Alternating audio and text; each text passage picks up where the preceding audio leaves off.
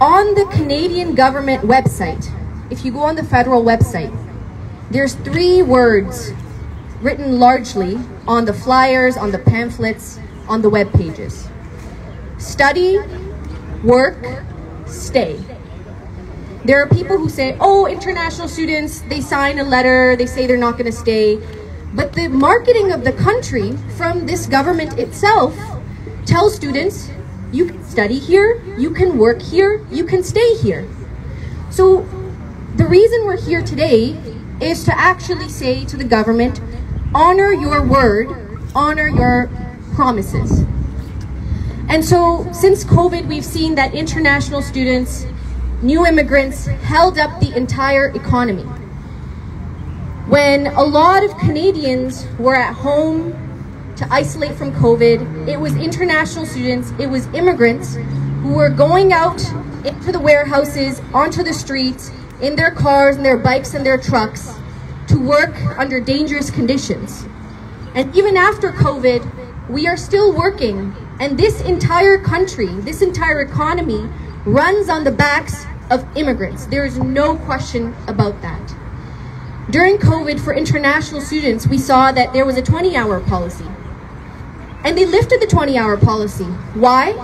Because Canadians weren't willing to work at that time. So they lifted the policy so that students could work full-time. They used to say, oh, well, you have to focus on your studies. You can only work 20 hours.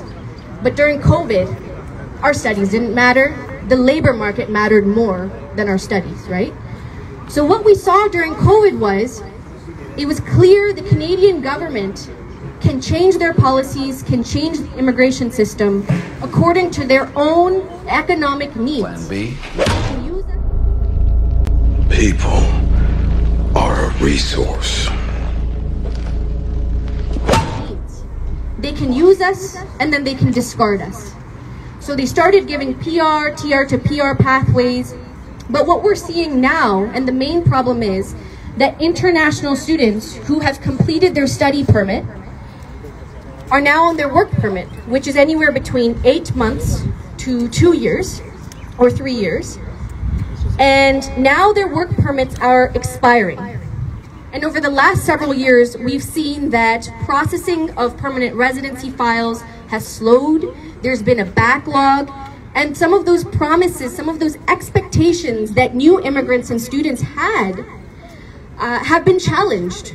So now there's this backlog, there's this unpredictability, and tens of thousands of students are now facing mass deportations in the coming year or two because the government has been inconsistent, unpredictable, and unfair to international students and immigrant workers.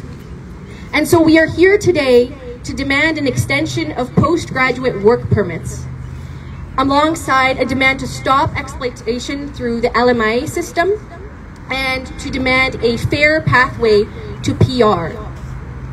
And our main slogan here today is, if we are good enough to work, if you want to squeeze our labor out of us, we are also good enough to stay.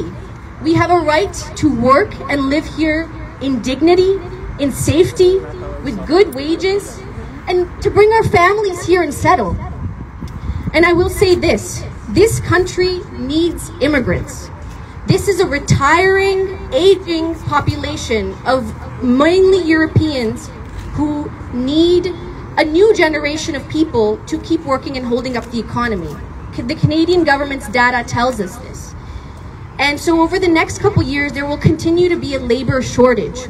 So when the government says, well, we're going to kick you out, we're going to bring new students in, and every year they make us pay 4 times the tuition fees, what they're saying is, we want an endless supply of cheap labor, but we don't want you to stay here and have access to health care and education and all of the other rights that citizens have.